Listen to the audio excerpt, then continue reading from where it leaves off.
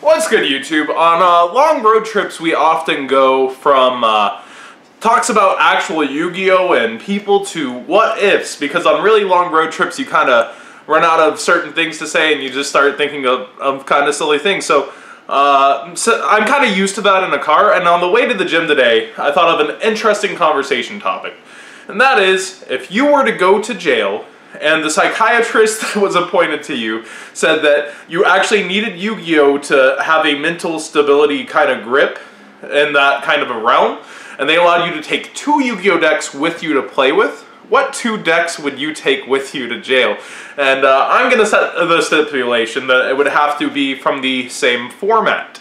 So perhaps Spellbook vs. Dragon Rulers, Goat format mirrors. We had a really interesting thread in Zodiac, and I had planned to just post that there.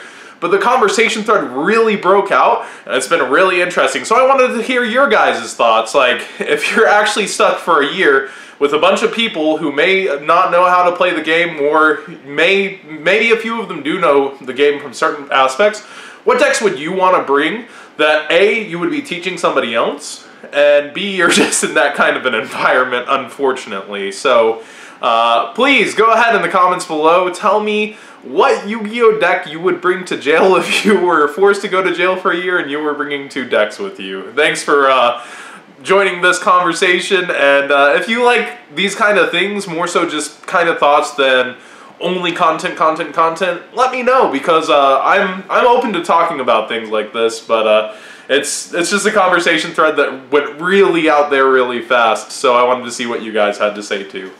Thanks for watching.